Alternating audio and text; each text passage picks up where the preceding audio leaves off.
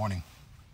Willie members are here, one Yerumila, Iborirote, Iboru, Iboya, Ibochiche. Odum, Otrupon Bekonwa, Pataki. In this Odum, Shango didn't want to work for his money. He wanted to live life and have fun. But he needed money because everything in life cost money. So Shango decided to go to the palace of Olofin and ask Olofin for a blessing. Shango made his way to the palace, but Olofin wasn't there for the moment. While in the palace, Shango noticed that Olofin had a sack of money in a room. And when no one was looking, Shango took the sack of money and left. When Olofin returned to the palace, he noticed that his sack of money was missing.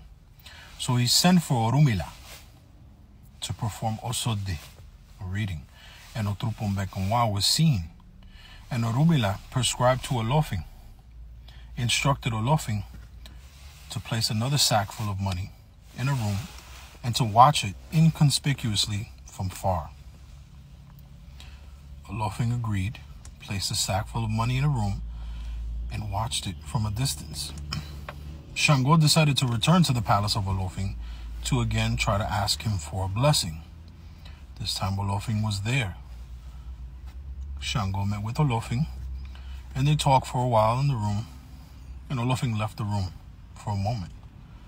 But Olofin was watching the sack of money from a distance, inconspicuously.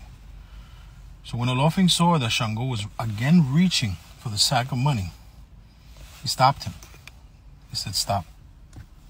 Leave that sack of money alone and return the sack of money that you previously stole from me." So Shango agreed. From that moment, Olofin condemned or cursed Shango to always work twice as hard for his money. To always work for his money rather than take his money. This old doom teaches us that we can't just take what's not ours. We actually have to work for it and earn it. And that is our blessing. Willie Mirizari one Yorumir, Iborirote, Iboru, Iboya, Ibochiche.